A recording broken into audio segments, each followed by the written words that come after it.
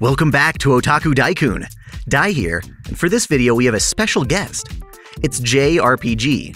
Hi guys, JRPG here. Otaku Daikun has been awesome enough to talk with me about some frustrating JRPG stuff and some awesome JRPG stuff, and that's mainly what you're going to find on my channel. It's JRPGs, Japanese games, there's some Western games and card games in there as well, and I sometimes enjoy those, but things you'll find are like facts and histories and games you might have missed where I highlight an older game, launch day reviews for all the latest and greatest Japanese games, and all that kind of stuff. I also drink copious amounts of tea and do a series called JRP Tea Time on the weekends where I talk about something in the industry and make some tea.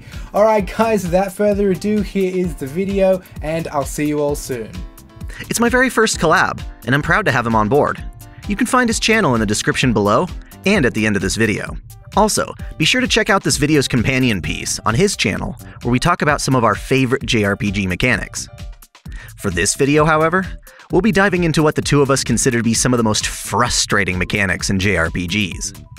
Now, JRPGs, as much as I love them, all seem to have their ups and downs. Each one has a boatload of elements ranging from story, characters, sound, combat, and exploration. Most RPGs nail the majority of these elements, but often mess up with at least one. And that's what we're going to talk about here.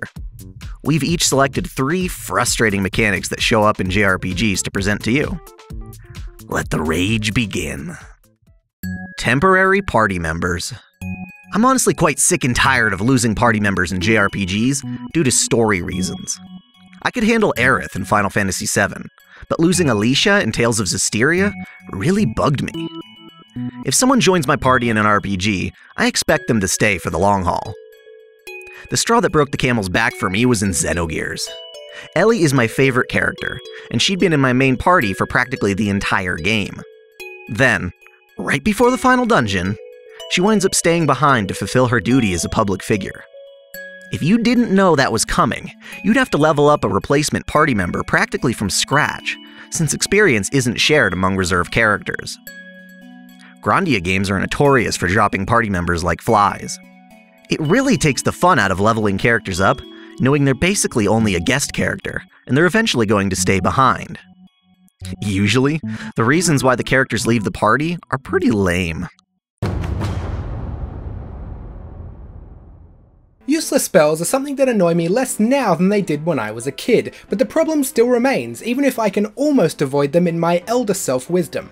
When I say useless spells, I'm referring to 2 things. Abilities that are literally useless in that they do nothing or their effect is a negative, and also abilities that seem to be good by their descriptions but are either inferior versions of pre-existing abilities or just plain suck.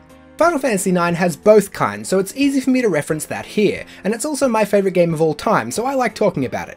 But anyway, in the beginning of the game you infiltrate a stage show and quote-unquote act in the play. While doing this though, you do actually get into battles and you do need to win them. But since it's still part of the play that people are watching, you get a list of spells for each character which sound awesome. Right up until you use them and it does 0 damage. And then you use them again, thinking it's just some kind of chance-based thing or perhaps an instant death spell, but nope, just 0 damage.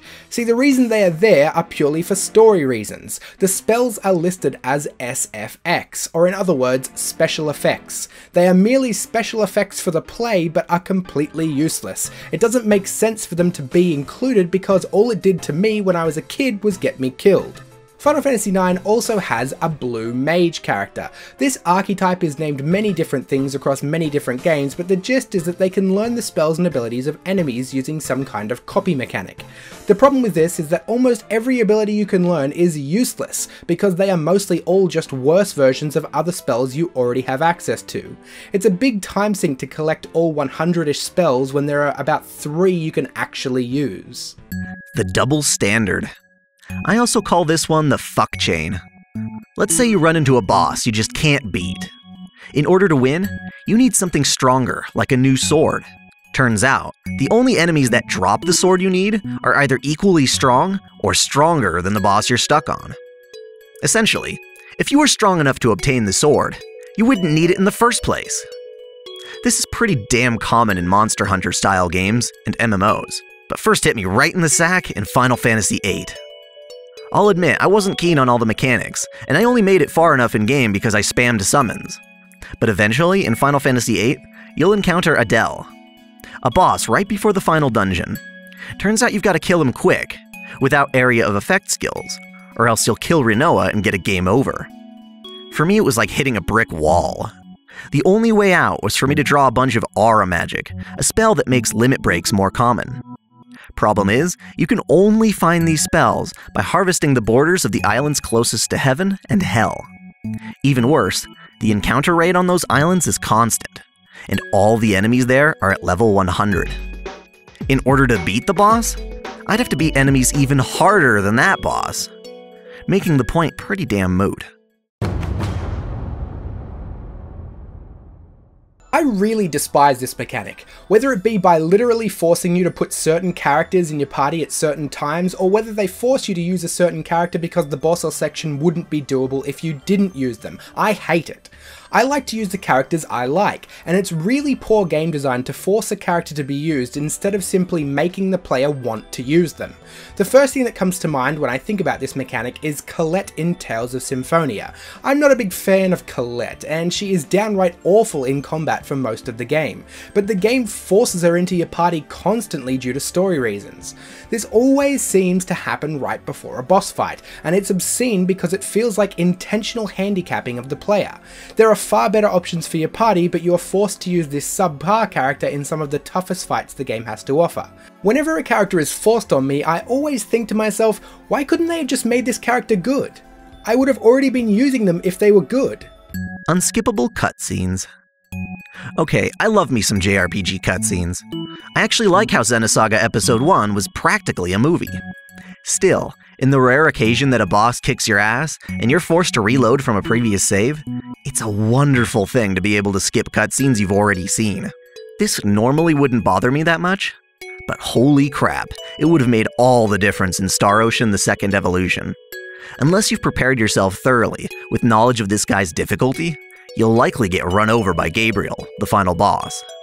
While I appreciate the gorgeous anime cutscene that precedes the battle, seeing it well over 20 times is enough to drive anyone nuts.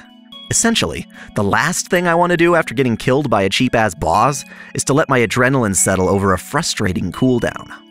I truly commend anyone else who's beaten this guy, especially without his limiter. This one takes a bit of explaining. What do I mean by hidden super mechanics? Well, what I'm talking about is a combination of items, mechanics, and or strategies that are intentionally put into the game knowing that when the right combination is used, they offer a huge advantage in some way. And more often than not, the post-game is balanced around it despite the game never explicitly explaining how to perform the feat. A perfect example of this is in Tales of Zestiria. If you want to 100% the game, or get the Platinum Trophy, or get the most out of a new game plus second playthrough, you need to max out all the levels on a number of NPCs called the Lords of the Land. The way you do this is by offering them items, but the amount needed is simply insane. The only way you can possibly do it is by buying items, and the only way you can afford to buy the amount you need to max them all is by utilizing a hidden super mechanic to get lots and lots of gold. Here's the combination of things that go into making this work. 1. There is an item in the game you can use during a battle to increase the gold earned at the end. 2. Reaching a certain level on the Lords of the Land allows you to buy a skill that regenerates the chests in that region over time. 3. There is a small chance when looting a chest that a monster will come out instead. And 4. One of the chest monsters is a golem that drops a lot of gold.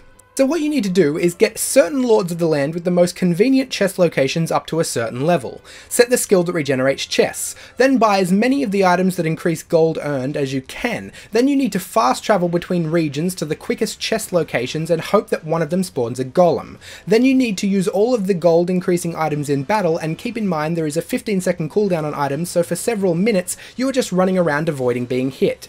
Then you finally kill the golem and earn 1.5 million gold. You can then use this to start increasing Lords of the Land, but you'll have to do this many more times to have enough resources to max them all. It's obvious the game is balanced around this because it would be near impossible to max all the Lords of the Land in other ways. And this is just one of the hidden super mechanics out there, but it's enough to make me hate the way these things are implemented.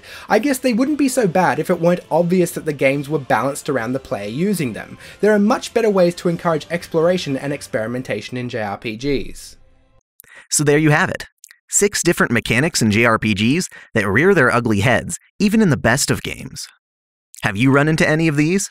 Are there other mechanics that just itch you the wrong way? Please mention them in the comments below, and be sure to check out JRPG's channel if you're looking for consistent coverage of the latest and greatest RPGs coming out in Japan and the world over. As always, be sure to like this video and subscribe to Otaku Daikun for more anime lists, reviews, discussions, recommendations, analyses, and let's plays. Until the next video, celebrate your fandom.